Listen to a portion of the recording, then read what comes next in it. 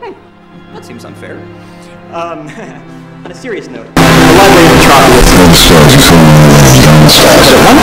Dad could not buy them.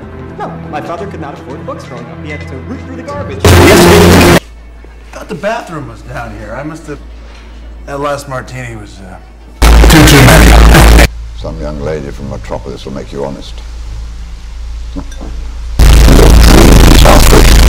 Books are knowledge, and knowledge is power. And I am...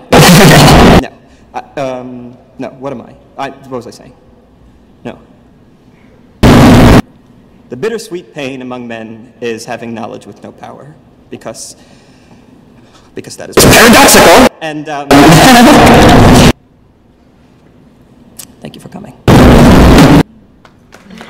Please drink. Mr. Wayne. Oh, my foundation has already issued a statement in support of books. Sir. Well, pretty girl, bad habit. Don't quote me, all right? What's your position on that vigilante gun? Daily Planet. Where's that the other guy? Civil liberties are being trampled on in your city. Good people living in fear. Don't believe everything you hear, son. I've seen it, Mr. Wayne. He thinks he's above the law. The Daily Planet criticizing those who think they're above the law is a little hypocritical.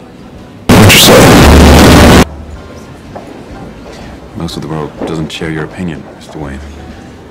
Maybe it's the Gotham City in me, and we just have a bad history with freaks dressed like clowns. Boys! Bruce Wayne meets Clark Kent. I love it! I love bringing people together. How are we? Hello? Good. Hi, hello. Lex, it is a pleasure. Ow! Wow, that is a good grip. You should not pick a fight with this person.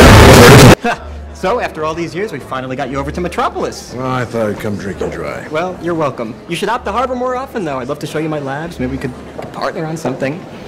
My R&D is up to all sorts of no good. Yes. The governor. Governor.